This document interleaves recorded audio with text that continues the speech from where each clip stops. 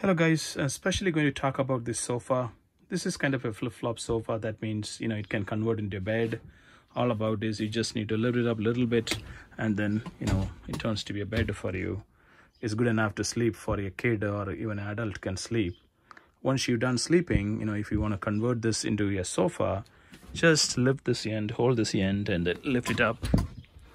Put your hands on to the middle of the other end and then, this became sofa now. This is the way you can use it. And then there is a little storage down below the sofa. You can actually store a lot of stuffs inside.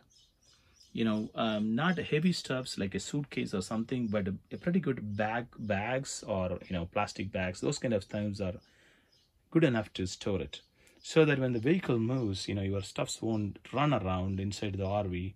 So it's always a good thing to keep.